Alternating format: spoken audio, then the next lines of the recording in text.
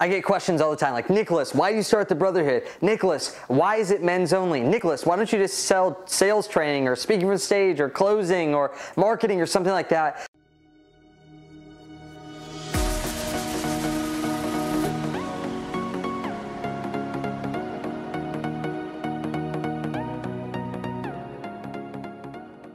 One of the biggest things that happened to me when I was going into business and I was trying to start my own health and fitness company after losing 60 pounds, I was looking and hungry for resources to be able to learn as an entrepreneur. And one of the reasons why I created the Brotherhood is, number one, is that 66% higher chance for you and I to hit our goals if we do things in a group of 3 or more. But that can be any different gender, right? But just in general, that's the social accountability. That's what happens when you flock together as a bird. Like geese will fly 70% further on the same work and effort if they fly in a V rather than flying alone. Yet when I first started out, I was going to church, but the people in church weren't great at business. So I had to go out there and figure out who was great at business. And then the people that were great at business weren't great at health. And then I was like, had friends that were healthy, had friends that like this, had friends that like this. And what ended up happening is I went out and hired mentors in the business world that didn't have the same moral foundation as I had. And I thought that if I just invested to learn business, that's all that I would get from them. Yet we have a quote inside of BDB that is, some things are better caught than taught. Much like when I first learned how to golf. One of my favorite mentors of golf actually did chewing tobacco every single day. And even though I was learning how to play golf from him because he was amazing, I actually picked up the habit of spitting, even though I didn't dip tobacco, because I was just around him. I picked up something, I caught something that I wasn't even learning.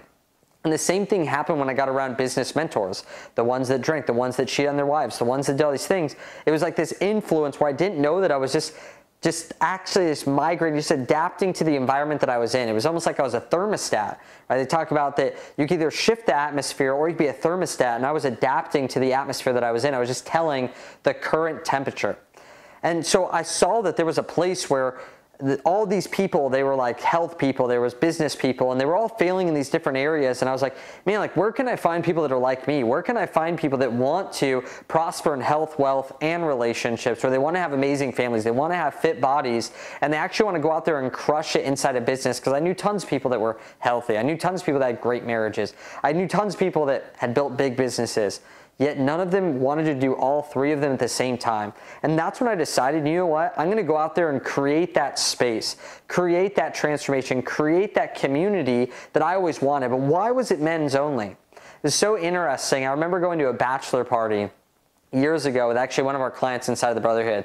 And that men's only bachelor party, even just in a fun environment, we went out and we had a blast. Like, we still talk about it to this day. It was so fun.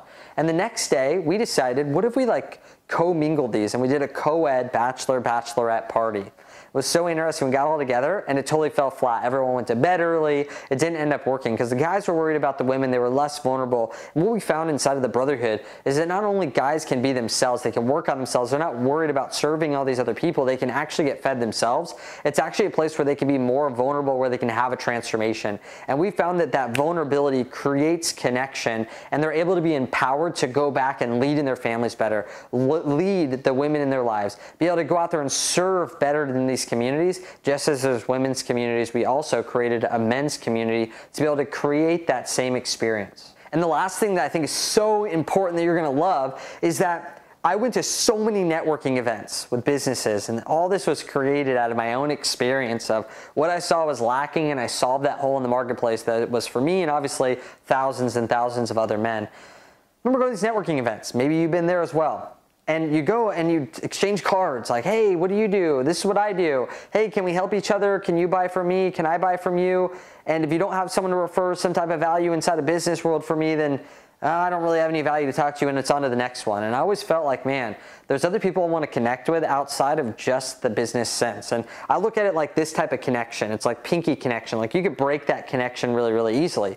But when you actually connect with people on a deeper level, connect with them in the form of health and wanting to have a fit body, a family, and wanting to have a great relationship, business, wanting to make a huge impact, it almost creates like a bond like this. And what's so interesting is if you actually just grasp your hands together like this, even if people pull on both arms, they're not going to be able to break that bond. And it's the same thing inside of relationships, is when you have relationships that are just based on business, just based on a business mastermind. Not that they're bad, it's just shallow. I saw that when relationships were based on these things, that we weren't able to go deep. And if you are like me, you want to go deep inside of relationships, have bonds that are connections that are built on more than just how can I help you right now, yet build deep relationships that last for a lifetime. And those are the things that I saw were missing inside of the marketplace. They were missing inside of men's connection. I went to a men's event, and none of them wanted to go out and invest in themselves afterwards to be able to build connections. I noticed they weren't business-minded. I went to Christian events that weren't business-minded, that weren't men only. I went to all these places, fitness events that weren't business people, and I just felt like, where was my tribe of people that wanted to be three-dimensional, that wanted a life that had it all? And I found that what the world taught was that that wasn't possible, that it was sacrifice your health to be able to gain wealth, and then sacrifice your wealth to be able to gain your health back. Sacrifice your family to try to gain wealth, and sacrifice your happiness along the way.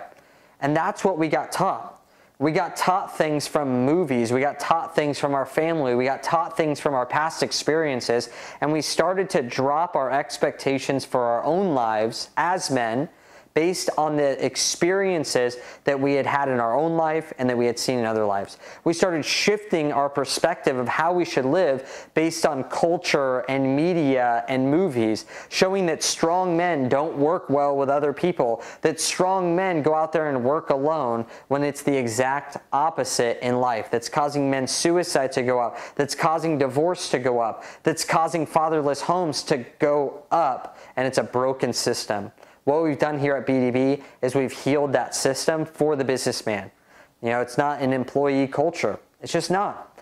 If you check in, check out, go to the same job every single day, it may not fit in. Like, unless you're going for bigger things, like, that's not what we're here to do and serve those people. We're serving the men that can't switch it off. Serving the men that consistently think about the impact that they're looking to create and the fact that they only eat what they kill inside of their business. We serve the men that aren't going to settle for less. They see more inside of their life. We work with the men that go out there and create a vision that's bigger than a product or service. We work with men that want to serve the world bigger than just making money. And we work with men that don't want to settle for a life of mediocrity, but will only accept a life where they will have it all. And they will do the things necessary to be able to get there. That is who we are. That is who we all stand for. And that is what we call the brotherhood. If that's something you'd be interested in, drop interested below or click the link somewhere around here. If you want a way to be able to dip your toes into that type of experience, I actually created a free Facebook group that's very exclusive. We delete about 350 people for every 150 that we accept. And that is because we want to keep everyone to the highest quality engaged. But if you're committed to be engaged, if you're committed to actually living this life, then what you're going to want to do is check out the $1 Billion Brotherhood Facebook group. Let them know that I sent you. Get accepted. You'll get integrated in and start seeing a transformation today. Let me invest in you. You just invest with your attention and your action, and let's create stories together.